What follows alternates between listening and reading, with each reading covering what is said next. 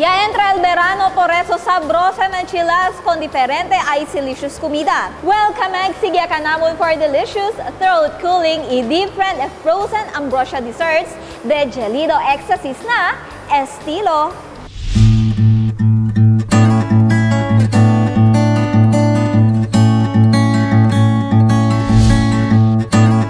Local aquí na Governor Camins Avenue, encontra ustedes el nuevo hangout aquí na Ciudad de Aton. Welcome to Snow Giants! Apenas su entra, liviano y alegre el feeling en este touch of blue snack bar. Único este wall design de ila kay mano-mano gayet este y escribí. Y escribido también aquí el life verse del uno del mga dueño, si Ma'am Natasha, el Jeremiah, chapter 29, verse 11. Pero mas sa kagayo dito yung atensyon, si Prubayatu es mga espesyal gelido éxtasis di ila aki. Happy Frosty Day, Ma'am! Happy Frosty Day to Rachel! Yes, Ma'am! Yeah. Kusal daw sa mga specialty taman serve aki? Yung giant halo-halo po namin, Ma'am, classic. And then the mango tango, little giant, and strawberry parfait, and then choco banana with brownie. Pwede ba kita probase? Sure! Yes! Seguro gusta gayet ustedes sa mga klase-klase de ice cream. Ma'am, Kat, ito po yung specialty namin sa ice cream. Yes, Rach, aside from na mga ice cream, ko sa pa po sa listaman serve? Meron din po kaming mga giant burger, mozzarella cheese stick, and potato twister. Meron din po kaming nachos, little, and giant. Matry ata. Okay. Okay ba? Ito po, Ma'am, masarap po ito siya. Strawberry parfait yan siya. Sarap. Kosa sila mo lang Pag sa giant, Ma'am, giant halo-halo, best seller po namin is yung tropical. Meron din po kaming little, pero yung little giant po namin is good for one person po siya. Akal grande? Giant po. El giant, kwanto ka? Good for? Good for, yes. For family and then for barkadahan. Every month, meron po kami ini-invento. This March, for the, may promo din po kami na if every graduate and mag-purchase po sila ng giant na halo-halo, may free agad sila ng sundae. May 4 flavor po kami ng sundae, ma'am. For this coming summer, meron po pala kaming bago na namang invento, coconut almond jelly. Wow! Sabi to Rach, Ben sabroso gad este. Thank you, ma'am. Yes, you're welcome. Pakilaya ba yung Principal Snow Giant? Si Ma'am Tash, galing po siya ng States. 4 years po siya doon. And then yung mga anak niya, mahilig po talaga sa snow. And then, ganun din po kay Doktora. Kasi mahilig siya ng mga ice cream. Si Doktora din, ganun din. Rach, they love to eat. Yes. Hindi sa franchise? No. Not. Okay. So, snow, kasi syempre galing sila doon, mahilig sila sa snow. And then the giant halo-halo, giant burger. Yun po yung wala dito sa atin na more on giant po tayo. Take note, kada mesa tiene gayot hand sanitizer. Bongga, di ba? Syempre, hindi gayot perde el selfie. Hindi lang di tuyo, también del comida. When it's the place, Mang, I find it parang bonito dis yung ambience, pati colorful baligayot na ojos, parang makarelax while you are eating their foods. Ang masasabi ko sa pagkain nila is masarap, ang daming choices na pwede mo. Kasi gusto ko namin yung mga sweets. Mahilig ako sa sweets, kaya yun, gusto ko pumunta dito para pag trip kong kumain ng sweets, ayun, dito ka na pumunta. Komportable y affordable. Seguro que un wonderful experience si puede tu visita aquí. ¿Sabe ba ustedes? Sila mismo taas si mga gulaman, ube y dulce saging que tapon ni sila na di ila halo-halo. Mga Zamboangueños, try nyo po yung giant halo-halo, giant burger po namin dito. Marami po kayong pwedeng choice na sa mga asada, anong gusto nyong flavor. And then for the kiddies, try nyo rin po yung cereal on ice po namin. Marami po kaming flavor. And then for the snow cone, marami po kami mga rainbow, strawberry, blueberry, green apple, and strawberry banana. Nag-open kami every 2 p.m., 9 p.m., every Monday to Sunday. Mga kamags, happy Frosty Day!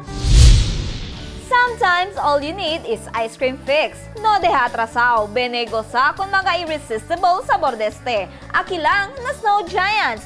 lokal na Governor Camis Avenue, ina mas informasyon, pwede sa naman na numero 955-3728. Wait ka mag, sina lang este mga desserts, el cosa kita man enjoy este dia. Kahit yan na pa kita otro aumento na datun craving, donay man share ka nato na datun cool Cosina Master.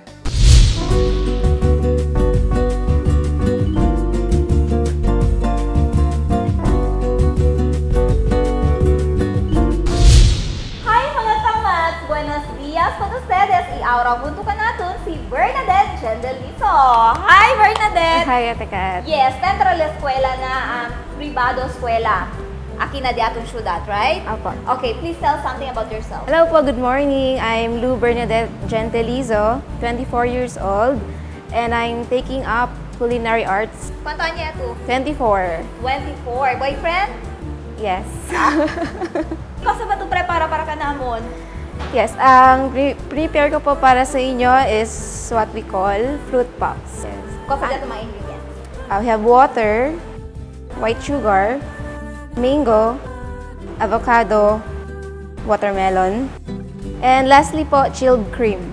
Sabi lang sa mga kamags, Estel ko sa kamera prepara di Bernadette or si Bernadette ang prepara para ka nato is diyan timings te kay na datun weather, di ba? Yes, ben caliente. Oo. Pampalamig. So, pampalamig. So, para prinsipya kita Bernadette, please do the honor. Okay. So, first step po natin gagawa tayo ng syrup. Para sa syrup, kailangan natin ng water and sugar. Okay, boil po natin yung syrup natin. Okay, boil natin siya for at least 5 minutes. While waiting maboil yung syrup natin, we can blend the fruits. Okay, first po, blend natin yung watermelon.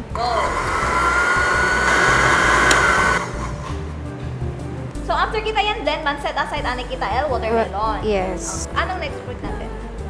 Sa mango na po. Sige.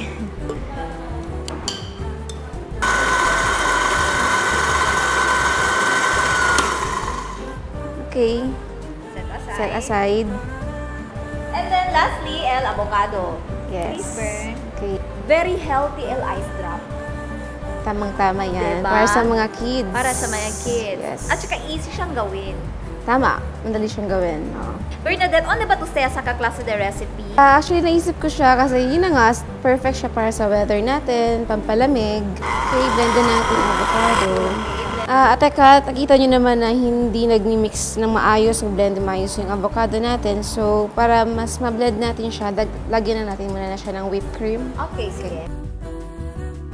Oo.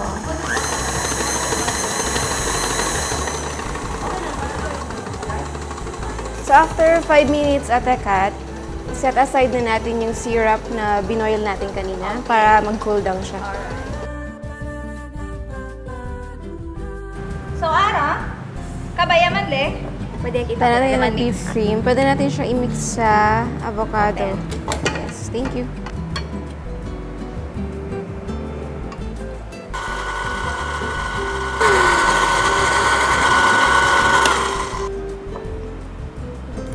Transfer na natin yung avocado. After ma-blend, lagyan na natin yung syrup.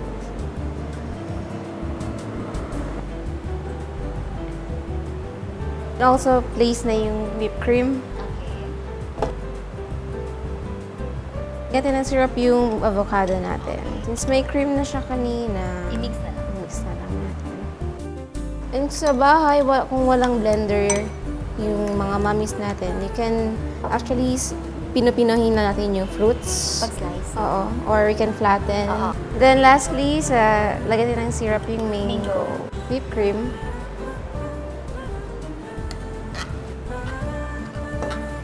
After mixing po, ilagay natin siya sa plastic cup para ma-form natin yung ice, yung fruit pop natin. Okay. So, unahin natin yung watermelon. So, bali yung pop natin, magpo-form siya ng 3 layers. I-freeze natin siya for about mga 1 hour.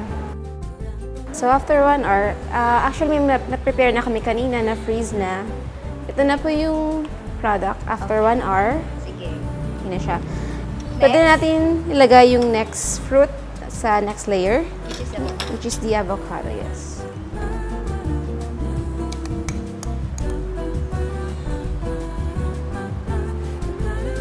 Then, at this time, pwede natin ilagay yung stick para mag-hold na siya. Yan.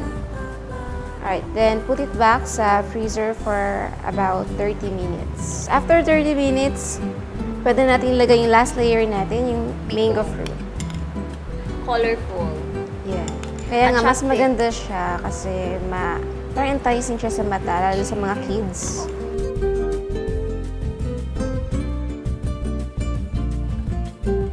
Akabar, ibalik natin ulit sa freezer. Ibalik natin ulit sa freezer. So, eto siya para tumigas na. Overnight na natin siyang ipifreeze. Then, at cut, ito na ngayon yung finished product ng fruit pop natin. Wow! Charan!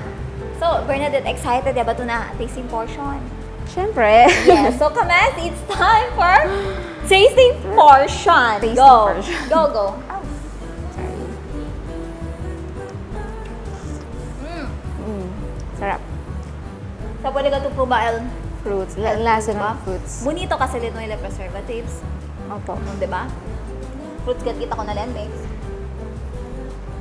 Bien healthy na para ng mga bata.